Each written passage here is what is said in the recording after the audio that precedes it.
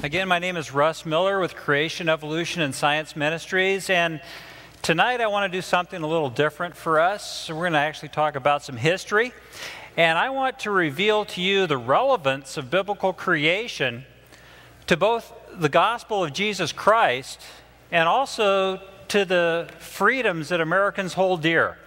I want you to realize as we go through this, if I use the term America or Americans, I'm referring to the United States of America and the citizens thereof.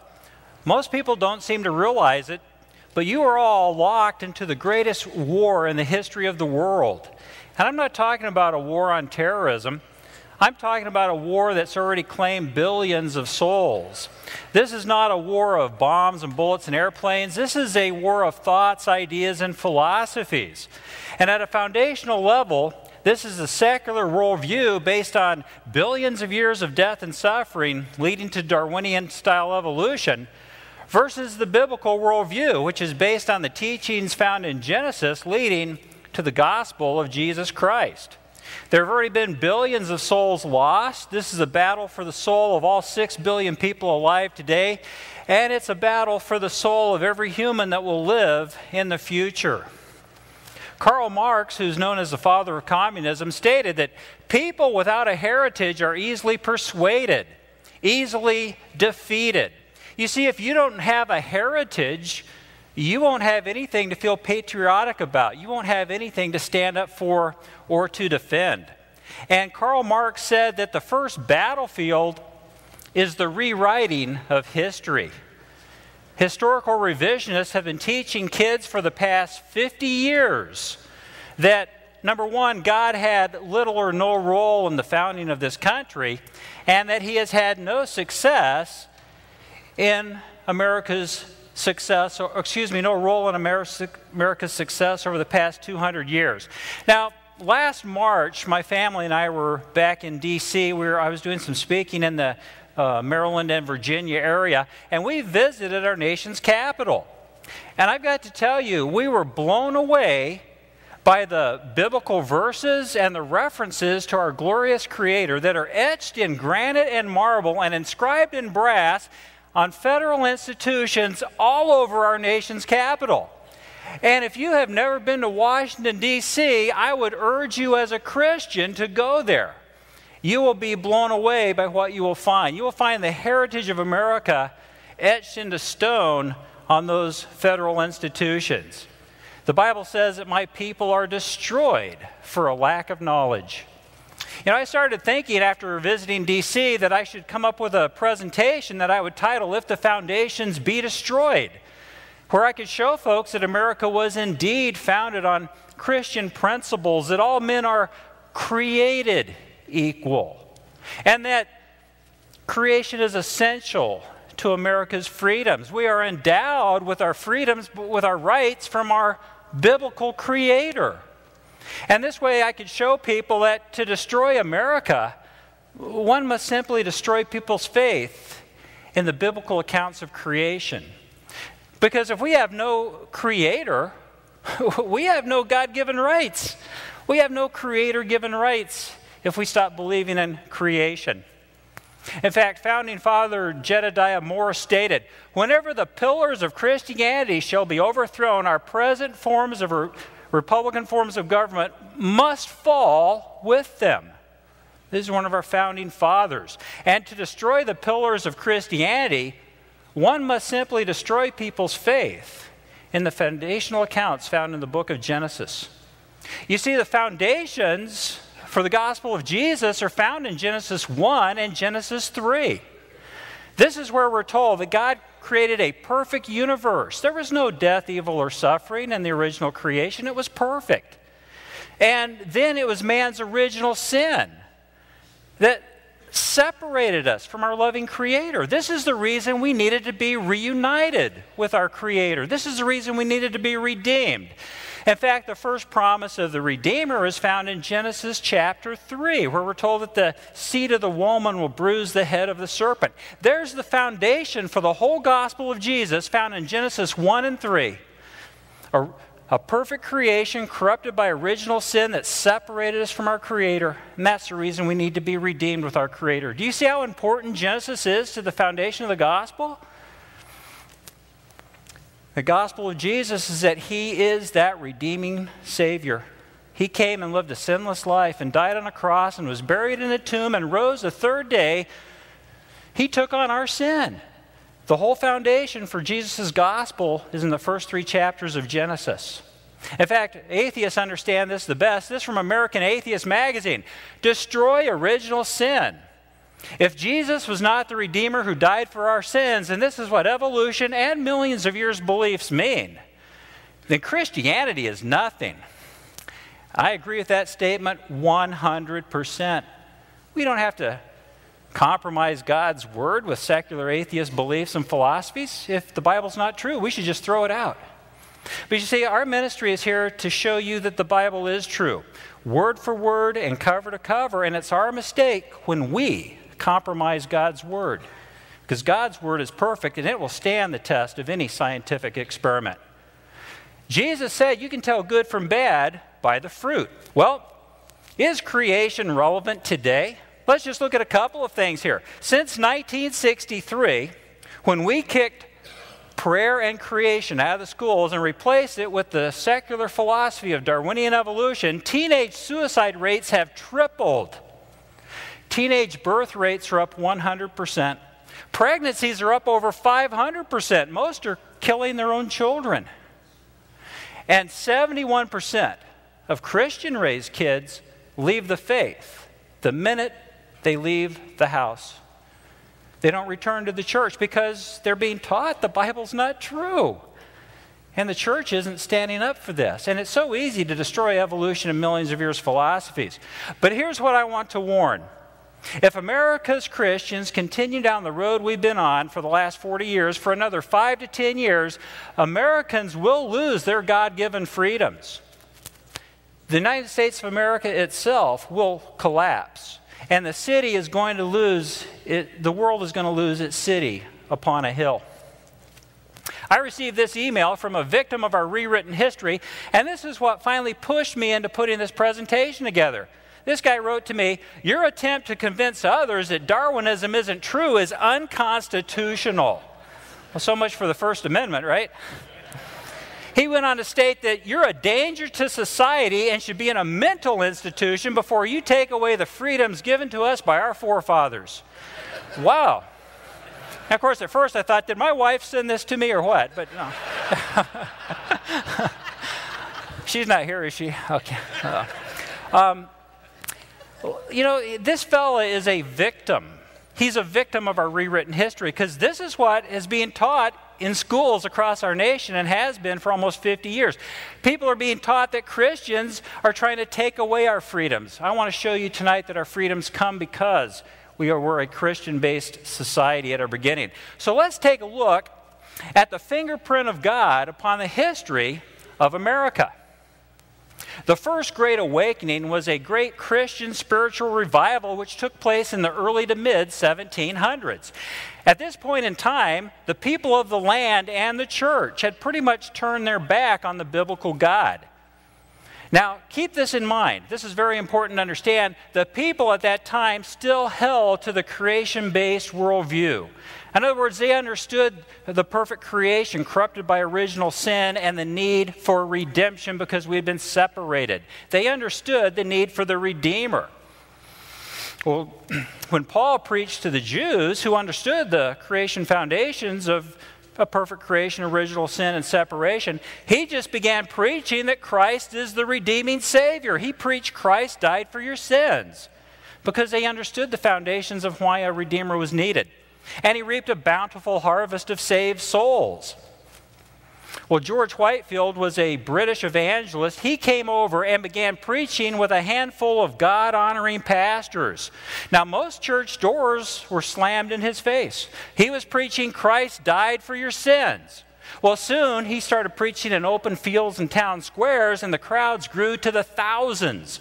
More pastors then began opening their doors, and pretty soon God poured forth his blessings, and we had a great awakening in this country. Soon all 13 colonies united as one nation under God. And the colonists soon demanded their freedoms back from the British and won their God-given rights back via the Revolutionary War. In fact, the Liberty Bell is inscribed with Leviticus 25:10, which states, "Proclaim liberty throughout all the land unto all the inhabitants thereof." Jesus said, "Whosoever hears these sayings of mine and does them, I will liken to a wise man who built his house upon a rock. And the rain descended, and the floods came, and it fell not, for it was founded upon a rock." The rock is the Word of God, the uncompromised Word of God. We're to build our faith. We're to build our families. We are to build our nations on the rock, not the shifting sands of man's philosophies. Founding Father Benjamin Rush stated that the only foundation for a republic is to be laid in religion. And Christianity is the only true and perfect religion. Was our nation founded upon the rock? Well, 93% of the signers of the Declaration of Independence were Christians.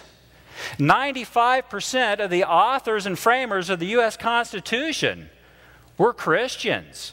This nation was founded by predominantly Christian men on predominantly Christian principles. We were founded upon the rock. In fact, John Hancock, the first signer of the Declaration, stated, "It becomes us as Christians to reflect that without his whole blessing, the best of human counsels are but foolishness." John Hancock, by the way, was the only signer of the Declaration of Independence on July 4th, 1776. Nobody else signed it until August, a month later. That must have been a very tough month for John Hancock because he had signed his death warrant. Wonder if he felt the guys kind of left him hung out in the air there, right? John Hancock, what a guy. The Declaration refers to the biblical creator as our creator, as nature's lawmaker, as our supreme judge, and as our divine protector. Patrick Henry stated this nation was founded not by religionists, but by Christians. Not on religion, but on the gospel of Jesus Christ. Is that clear enough for everybody? Yeah, absolutely. In Genesis 1, we're told that God created man, male and female, in his own image. The Declaration states that all men are created equal, and they are endowed by their Creator with certain unalienable rights. You see, these rights come from our Creator. Nobody can take them from us. Our founding fathers understood that our rights come from the biblical Creator. Yet here's another email I received from yet another victim of our rewritten history, and he says, "It's a shame you don't know our history, and you won't get away with your Christian lies." He says the Constitution is a secular document. Well, now that is what's being taught in the schools. So let's see what the facts might have to say. Following the Revolutionary War, the states failed to remain united. So in 1787, a constitutional convention was convened in Philadelphia. The three main reference sources cited by the framers of the U.S. Constitution were, number one, the King James Bible. Number two, the Spirit of the Laws, and the commentaries on the laws of England by Sir William Blackstone, who based his findings on the 10 Commandments of God. These three sources show that the rule of law is based on the never-changing natural law of God's 10 Commandments. That's the reason we're supposed to have equal justice in the United States, is because the laws are supposed to be based on the never-changing 10 Commandments. Now that has changed, and I'll explain why in just a few moments. But the fact of the matter is that the correct context in which we should interpret the Constitution is through the phrase that we are endowed by our Creator. In Exodus, we're told that God gave unto Moses 2 tables of stone upon Mount Sinai, written with the finger of God. Well, Alexander Hamilton stated, "I sincerely esteem the Constitution a system which, without the finger of God, never could have been agreed upon by such a diversity of interests." The U.S. Constitution begins, "We the people." Not I the king, or I the tyrant, or we the government, because our founding fathers realized we were endowed with these freedoms from our Creator. The power of the United States is in the people. At least that's the way it's supposed to be. At the Constitutional Convention in 1787, Ben Franklin proposed that each day should begin with prayer to the biblical God. And since that time, every session of Congress has begun with a prayer to the biblical God. Well, until earlier this year when they opened up with a prayer to the false god of Islam. George Washington is known as the father of our nation. He was the first U.S. president. At his inauguration, he ended his oath to office by saying, "So help me God," and bending over to kiss the Bible. George Washington proclaimed the first national day of Thanksgiving to the biblical Creator. Our second president, John Adams, stated that our Constitution was made for a moral and religious people. It's wholly inadequate to the government of any other. It won't work if we don't have strong morals. Now, our rewritten history states that Thomas Jefferson, who was our third U.S. president and the principal author of the Declaration of Independence, our rewritten history says that he was a Christian skeptic. But that's not what the facts seem to back up. As president, Jefferson attended Christian church services that were held in the U.S. Capitol building. He wrote the educational plan for Washington, D.C. schools. He used the King James Bible as the primary reading book. He obviously wanted this country built upon Christian principles. In fact, to those who claimed he was against Christianity, he wrote that his views were the result of a life of inquiry and reflection, and much different from the anti-Christian system imputed to him by those who knew nothing about his opinions. Our fourth U.S. president was James Madison, who is known as the author of the First Amendment's religion clause. So he should know if there was some separation of church and state, wouldn't you think? Well, he actually attended church services in the U.S. Capitol building as president, and he promoted the hiring of pastors for both the House and the Senate. Well, what about that constitutional separation of church and state? Well, nowhere in the U.S. Constitution is such a phrase mentioned. In fact, the U.S. Constitution reads in the First Amendment, "Congress shall make no law respecting an establishment of religion or prohibiting the free exercise thereof." It's clear that the Constitution prohibits the establishment of an official government religion. But at the same time, it leaves religious activities to the discretion of the people of each individual state to decide upon for themselves. This was meant and written to protect religious activities, not to undermine our creation Christian-based freedoms. In fact, James Madison stated, "We have staked the whole future of American civilization not upon the power of the government, but upon the capacity of each and all of us to govern ourselves according to the 10 Commandments of God." The Declaration, the Constitution, the Bill of Rights, quotations and personal writings from our founding fathers all show that they formed us to be one nation under God. It's simply a fact that America's freedoms are based on Christian principles. Our founding fathers clearly intended to keep the federal government out of the church while keeping Christian principles inside of the government so the government would not become corrupted. Now, have Americans remained faithful to our biblical Creator since the 1700s? Well, believe it or not, by the end of the 1700s, Europe's Age of Reason had invaded the United States. This was a group of man-made philosophies which tried to take God out of the picture and credit man with answering all of life's difficult questions. And sad to say, by that time, the American people and the church, again, had pretty much turned its back upon the biblical God. But keep this in mind. They still held to that creation-based worldview. They still understood a perfect creation corrupted by original sin that separated us from our loving Creator. They still understood the need for a redeeming Savior.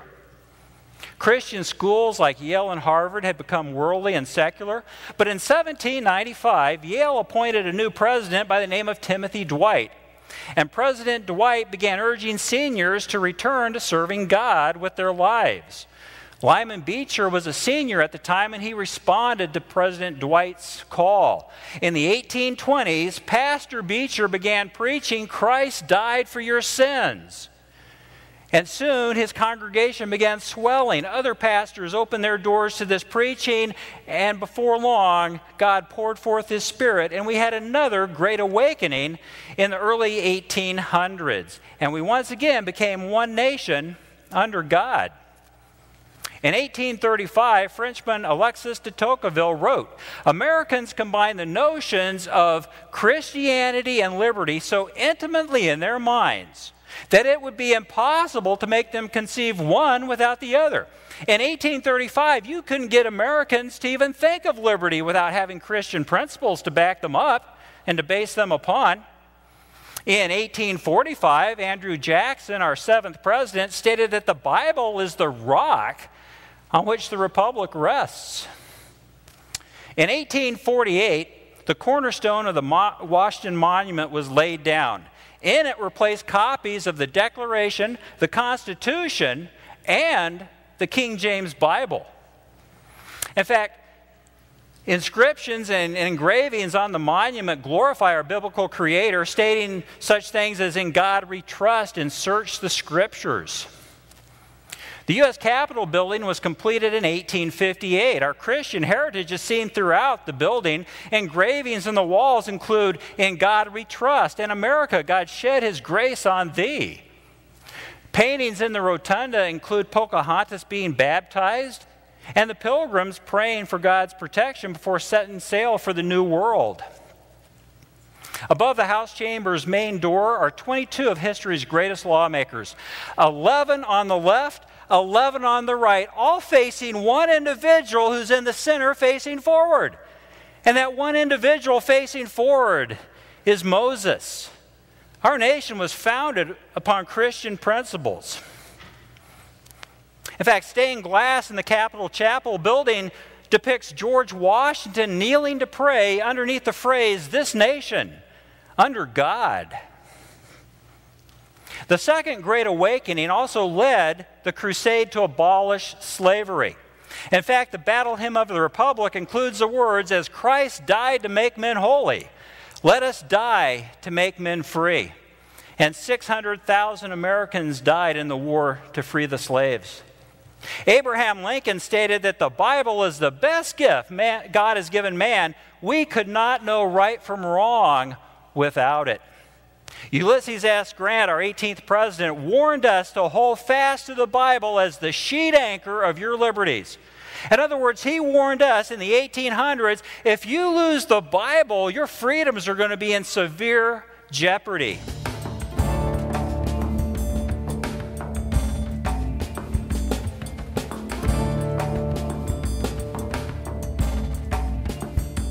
The Washington Monument took 36 plus years to complete. The delay was mainly because of the Civil War. An interesting side note of our history is when you visit D.C., when you look at the monument, you'll notice that about a third of the way up, the color of the rock changes. That's where the delay was. When they picked up construction after the Civil War, they used a different colored rock. Now, at the 1884 dedication ceremony, an aluminum cap was placed on top of the monument, 545 feet above the ground. On the east side of that aluminum cap are etched the Latin words above. The first thing lit by the rays of the sun every day in Washington, D.C. since 1884 are these words which translate, "Praise be to God." The first thing lit in Washington, D.C. every morning since the 1800s. In 1900, Supreme Court Justice David Brewer said the American nation, from its first settlement at Jamestown to this hour, is based upon and permeated by the principles of the Bible. In 1922, the Lincoln Memorial was dedicated. Engraved in the stone wall to Lincoln's left are the words from his second inaugural address. It's only 700 words long. Yet it contains 2 complete Bible verses and 14 references to the biblical God. In the mid-1900s, our 30th president, Calvin Coolidge, stated that the foundation of our society and government rests so much on the teachings of the Bible that it would be difficult to support them if faith in these teachings would cease to be practically universal in this country. That was 80 years ago. In 1935, the National Archives were completed. A bronze depiction of the 10 Commandments is inscribed in brass in the entryway floor, since it's the foundation of our Constitution and our legal system. For 200 years, the Supreme Court has begun each day with the proclamation, "God save the United States and this honorable court." The building housing the Supreme Court was completed in 1935. Above the eastern portico are carvings of the history's greatest lawmakers. In the center is Moses holding a depiction of the 10 Commandments. To enter the Supreme Court, you must pass through 2 oak doors that have the depiction of the 10 Commandments engraved upon them. In fact, above the justices' benches are carvings including Moses holding the 10 Commandments. In a 1941 National Public Radio broadcast, FDR said that the Nazis are as ruthless as the communists in their denial of God. And he said that the coming war would be between human slavery and human freedom, and that America would side with human freedom, which is the Christian ideal.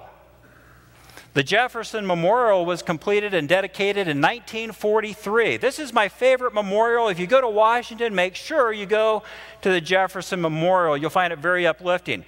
This quote, etched in stone in letters 21 inches tall, adorn the inside of that dome. It rings the memorial and it states, "I have sworn upon the altar of God eternal hostility against every form of tyranny over the minds of men," which made me really wonder what he would think about our educational system and our biased media today. I don't actually wonder too much at all. I think I know exactly what he would have said.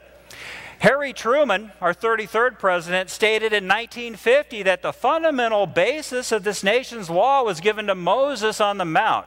If we don't have the proper moral background, we will finally end up with a totalitarian government.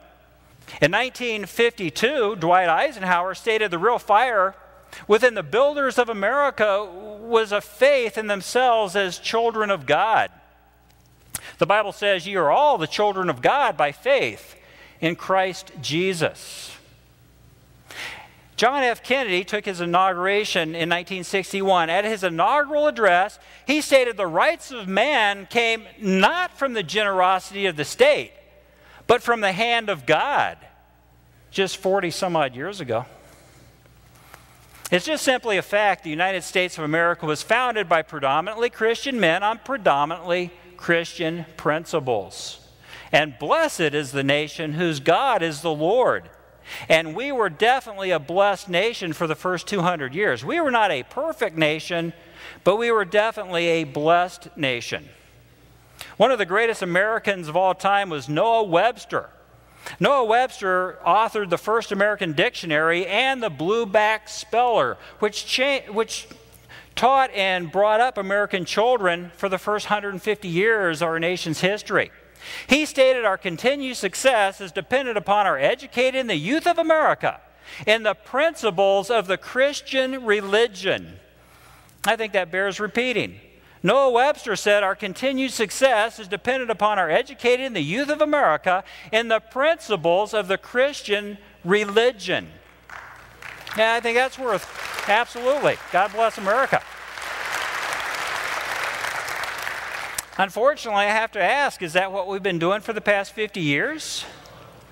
So what in the world happened? Why did we stop supporting our own freedoms and our faith in Jesus Christ as our Lord and Savior? Well, it really began in 1859 when Darwin published his book, Origin of the Species. Now, what he did was he took an old idea, but more or less he popularized it. And this was basically a philosophy that would get God out of the picture.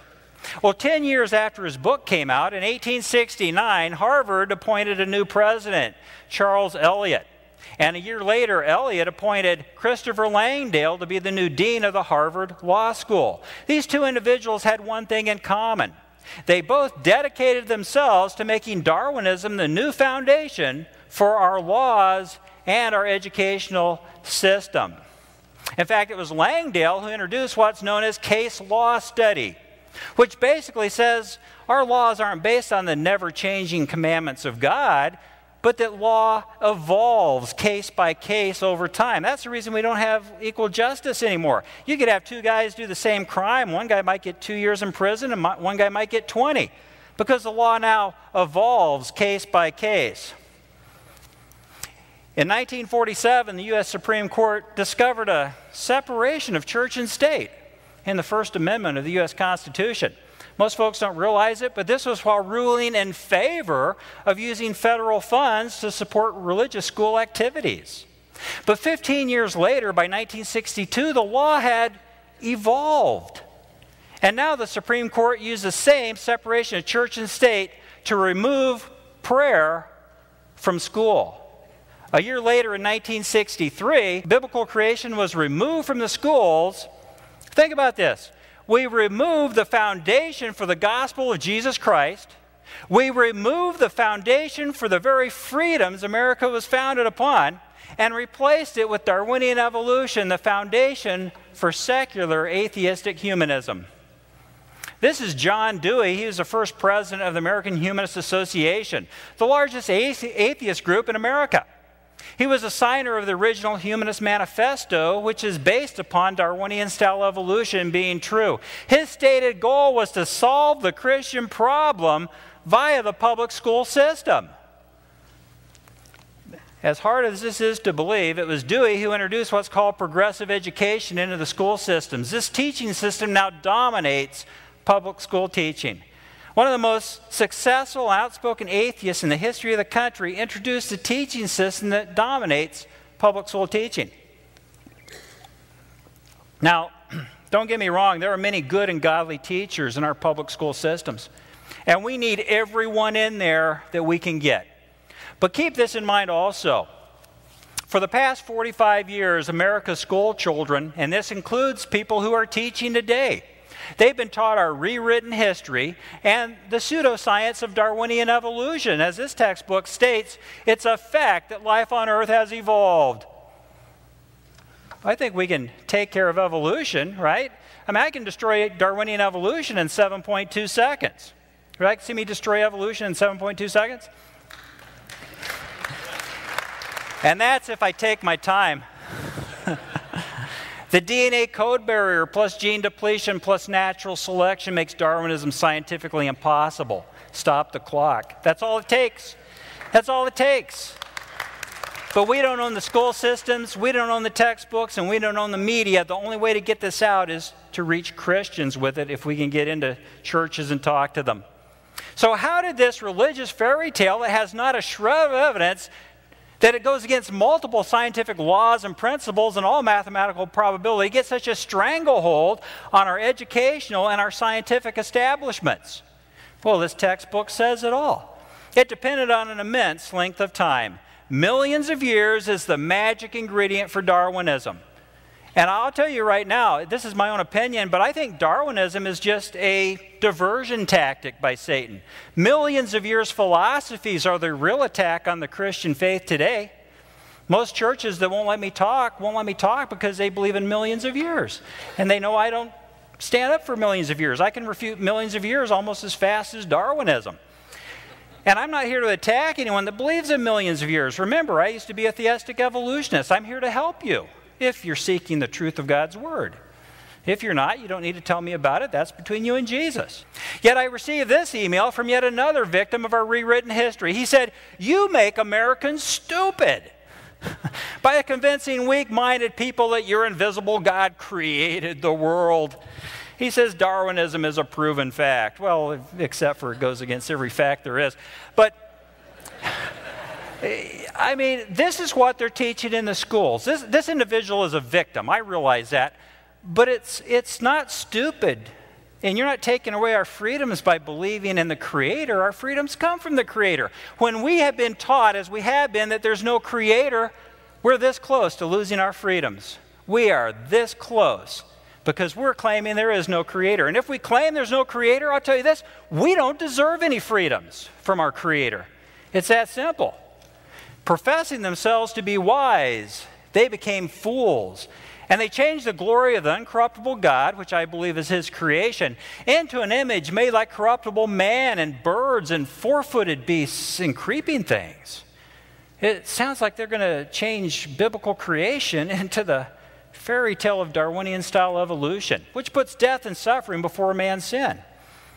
Yet here's another email I received from yet another one of the victims. He says, "You're an anti-American communist using religion to take away our freedoms. You are despicable." I thought, who wrote this? Daffy Duck? You're despicable. Hey, you have to have a good time when you get emails like this. You just have to, otherwise it'll drive you nuts. But you're not anti-American if you're a Christian. Our freedoms come from Christian principles. But see, our rewritten history has been teaching kids that Christians are trying to take away our freedoms and impose some theocracy on America. That is a total lie. Our freedoms come from our biblical Creator. In fact, 3 of the 4 panels inside the Jefferson Memorial refer to God. Here is a Jefferson quote etched in stone in his memorial. He said, "God who gave us life, gave us liberty." Does it sound like if you stand up for God, you're trying to take away our liberties? Our liberties come from God.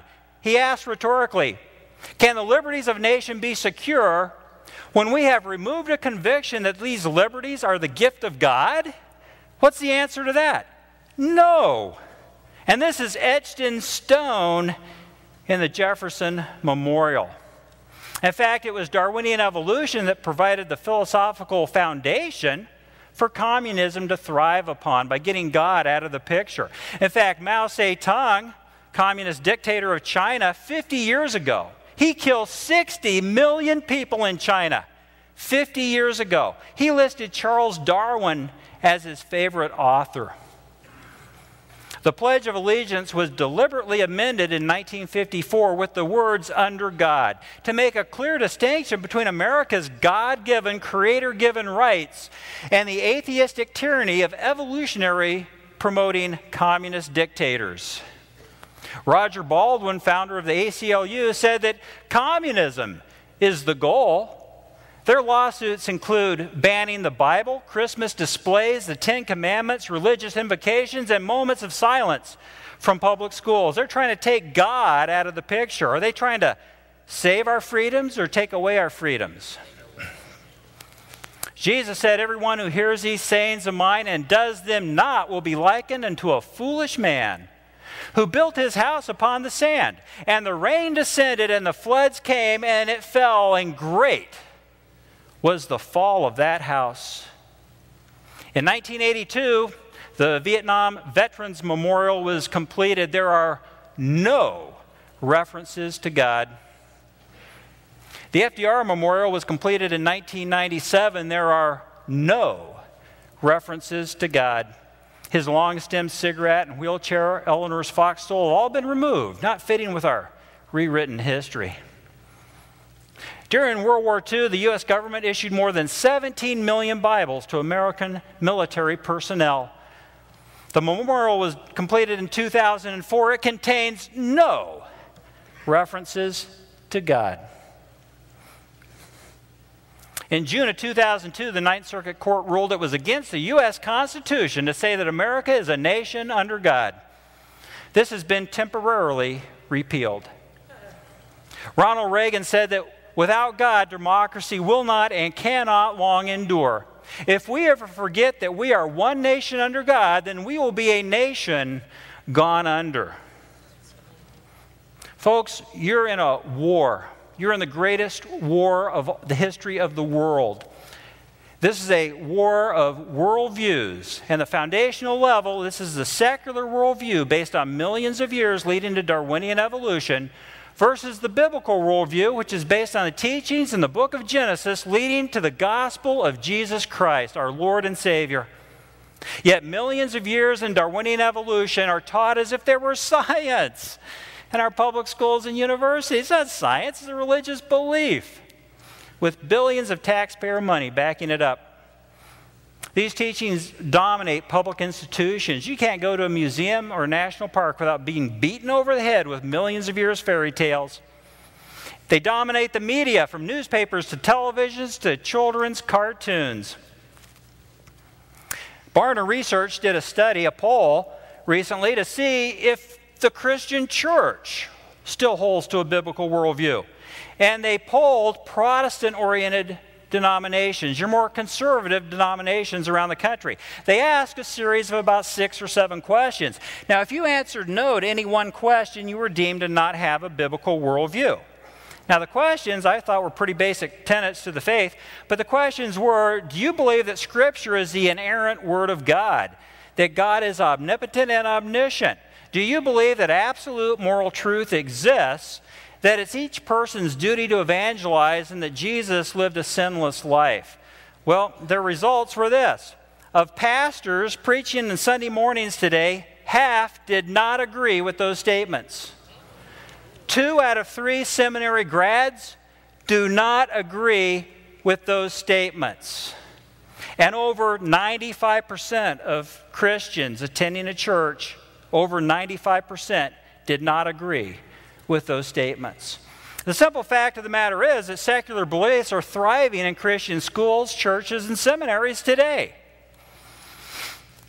The American people have once again lost touch with the biblical God, and the church itself has turned its back on the biblical God. And you know, it pains me to even have to say this, but this is the fact.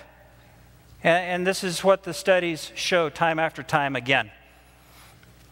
Most church leaders tell me they won't let me speak to their people and show them the evolution, age of the earth issues because they say, oh, that's a non-essential. Well, wait a minute. Creation, original sin, and separation leading to the need for a redeemer is non-essential, and our kids are being taught that the Bible's not true, that we evolved over millions of years. That's a non-essential? No, they've compromised on the age of the earth, usually, and so they don't want me talking because I show there's no reason to believe. Now, I understand someone being fooled by those false teachings. I used to be a theistic evolutionist. I'm not attacking people that believe that. But there's something wrong when we close our minds to the fact the Bible's true. When I come in and say, I can show you the Bible's true, and they still don't want to see it, there's a problem, and it needs to be dealt with. Thomas Jefferson stated, and this is etched in stone in his memorial, "Indeed, I tremble for my country when I reflect that God is just, and that his justice cannot sleep forever. Unless you think God has been sleeping through this, when you get home tonight, read Romans 1, verses 15 through 30. And you'll find out God hasn't been sleeping a bit, not one wink." The fact of the matter is that America needs another Christian revival. The simple fact of the matter is that the Christian church needs another great awakening. Now here's the bad news is this. The people in the church, we've once again turned our back on the true biblical God. But the good news is we've done it twice before, and God has poured forth his blessing and brought us back to him. And he can do it again. And he even tells us how to do this. But keep in mind, there is a big difference today than the first 2 great awakenings. We no longer hold to a biblical foundation of creation, original sin, and separation. Today, we are an evolutionary-based society that thinks that millions of years of death and suffering brought us into the world. We have destroyed our own foundation. When Paul preached to people that did not hold that biblical foundation, he said, going and preaching Christ died for your sins to people that don't hold that creation-based foundation is foolishness. He tried preaching to the Greeks that didn't believe in creation, and they thought, what's this babbler talking about? Redeemed with a creator? What's he talking about? And he said, and he showed us, he taught us in Acts that when you preach to people that don't believe in biblical creation, you first need to start out by building the foundations of creation. He told the Greeks of the God of creation. No doubt he built the foundations of the perfect creation, the original sin separating us from the Creator, and the need to be redeemed. And then after preparing the soil, he planted the seed. He preached that Christ died for your sins, and he reaped a bountiful harvest. Yet today we continue to preach Christ crucified to a society that's evolutionary based. It doesn't believe we were created. They believe in millions of years of death bringing us into the world. That eliminates original sin. And we're losing 71% of Christian kids when they leave the house. The Bible asks rhetorically in Psalms, if the foundations be destroyed, what can the righteous do? Well, the answer is found in 2 Chronicles. If my people, which are called by my name, shall humble themselves and pray and seek my face and turn from their wicked ways, then will I hear from heaven and will forgive their sin and heal their land. And God can do it. We can't do it, but God can do it. Here are 3 things that all Christians need to be doing. And I'm talking about you and you and you, myself. Every true believer needs to be doing this immediately. We need to humble ourselves to God's Word. We need to stop compromising God's Word with secular atheist philosophies that undermine the reason for Jesus' sacrifice on the cross. We need to believe the Word of God, word for word and cover to cover. We need to pray and seek God's face. We need to ask God to forgive us for our individual sins and for the sins of our country and for the sins of the church. And thirdly, beloved, we need to earnestly contend for the faith. And we have not been doing that for the past 50 years. Here's some good news. Despite 45 years of secular propaganda, their pseudoscience, and their rewritten history, polls say, think about this, that 7 out of 10 U.S. adults want to believe that God created like He says He did. They don't believe it because they're being taught millions of years in evolution. But they want to believe it. If we could just get the information to them that we share in our presentations, you could see God pour forth His blessing on this country again because the evidence is all on our side.